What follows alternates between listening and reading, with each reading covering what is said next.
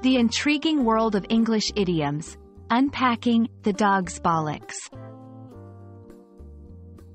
Hello, everyone. Welcome back to our channel. Today, we're diving into a rather quirky and interesting phrase from the English language, the dog's bollocks.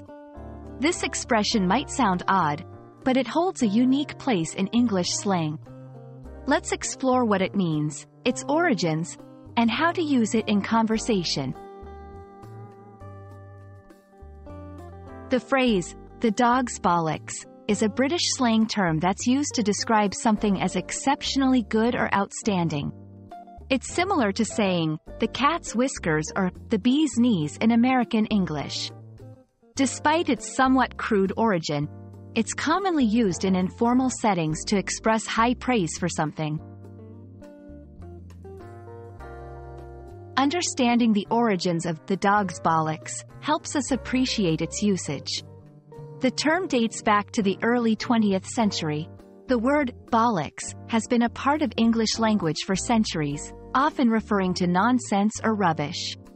However, in this phrase, it's used in a positive context, which is a great example of how language evolves and takes on new meanings.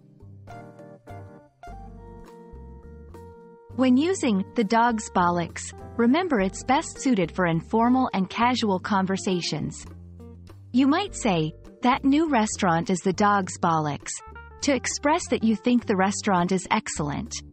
However, it's not appropriate for formal or professional settings due to its slang nature.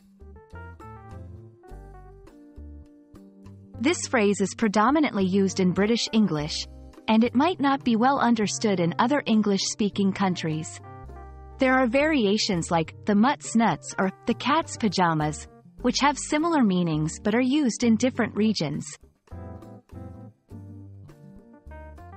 The dog's bollocks is a fascinating example of English slang, showcasing the playful and evolving nature of the language.